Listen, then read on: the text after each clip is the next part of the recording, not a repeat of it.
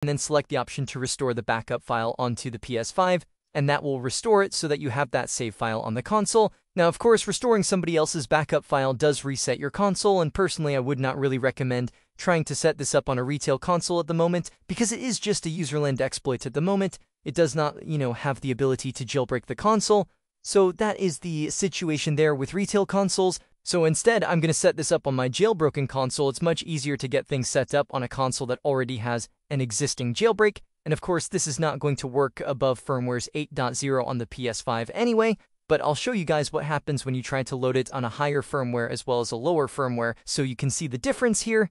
So let's go ahead and take a look at setting this up. So if we want to set this up in a jailbroken console, the easiest way is to use the save mounter, which you can download here. I'll leave a link to it in the description, savemount3.zip. You just download this over to your computer. Now on the PS5 itself, you want to have run the jailbreak and be loading eta-hen. And of course, this is on a firmware that is below 8.0. This is my 4.03 PS5. So this PS5 has eta-hen loaded. We have the eta-hen toolbox. You also want to make sure you have a network connection on your PS5, so it's connected to your local network and has a valid IP address there. As you can see, 192.168.137.14. So we have a valid IP. And then all we need to do here is simply go to our eta-hen toolbox or debug settings. And in the toolbox, we're going to head down to the settings menu and simply enable the option for PS5 debug by systron-ctn. And that will load PS5 debug on the PS5, which is used for the save mounter.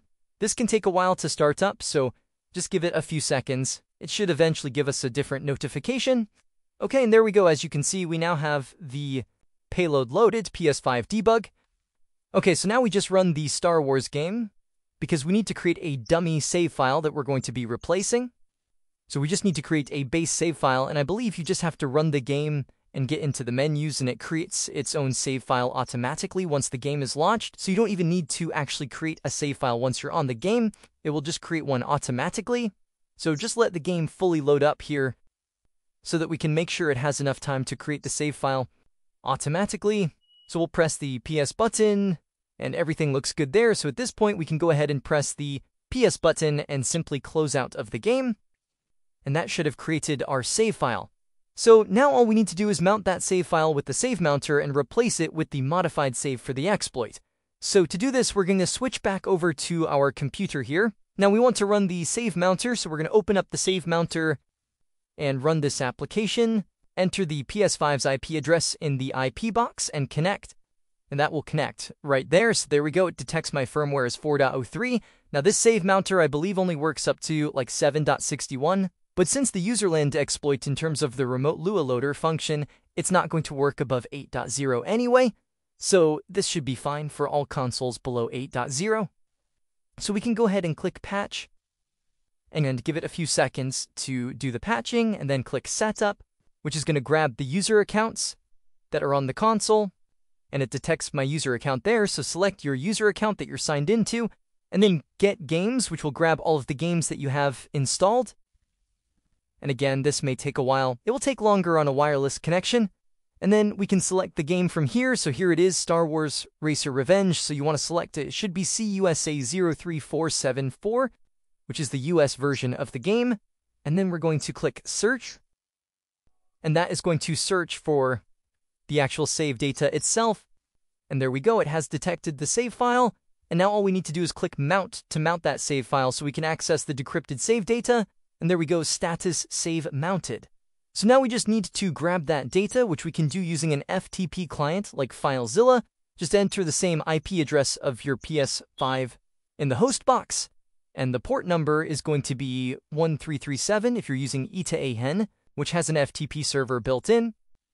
So once we have that up and running, we can then simply go to that location, which was MNT, and then the PFS folder. So here is save data, so we're just going to open that up. And this is our decrypted save data for the game that we need to replace with our Luac0re 1.0. We're just going to extract the Luac0re files here over to my desktop. So we have a Lua folder that contains all of the Lua files for the exploit, and the vmczo.card, which is the virtual memory card for the PS2. And now we're simply going to drag and drop these into this folder and say overwrite. And that should go ahead and transfer the data over. There you can see VMCZO is being copied over and the Lua folder.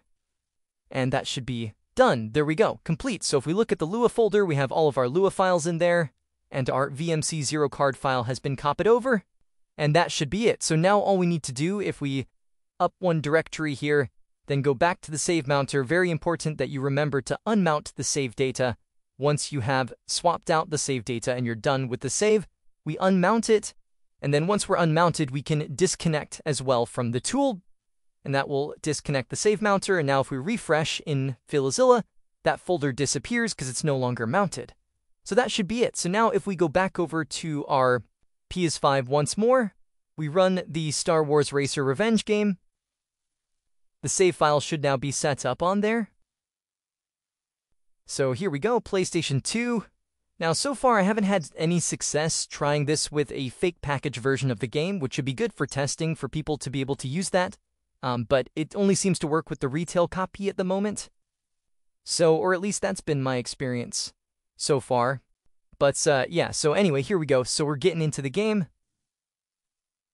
Gonna wait for this to load up. It takes a few seconds here, and that says press start. So we press the touchpad button, and then we need to scroll down to the options button here, select that. So we get options, and then we select Hall of Fame, which is actually loads the exploits, and there is mounting save data for Lua transition, master core initialized. And here we go, we now have it loaded up here, Luac0re 1.0 by jailbreaking, remote Lua loader on the PS5 firmware 4.03, and it is listening to the PS5's IP on port 9026, which means you can send Lua files over the network to execute on the console using that IP address and port number. Okay, so here we have a little test Lua script that we can send over that should pop a notification on the PS5 saying hello from your PS5. So let's go ahead and see if this works. So we can copy this into Netcat GUI, enter the IP address of the PS5 and port number is 9026.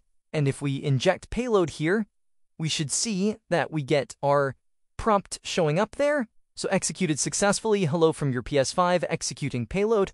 So there it is. So yeah, you do have a functioning remote Lua loader now using this particular game. Okay, so I've set up the save file on my 10.1 system, which has, of course, the issue. It has the particular function stripped from it. So theoretically, this should not work, or at least sending the Lua files won't work, but we'll see how far it gets here. So let's go ahead and select Hall of Fame, as we did before on my 4.3 system. Mounting save data for Lua transition, so this is the same so far.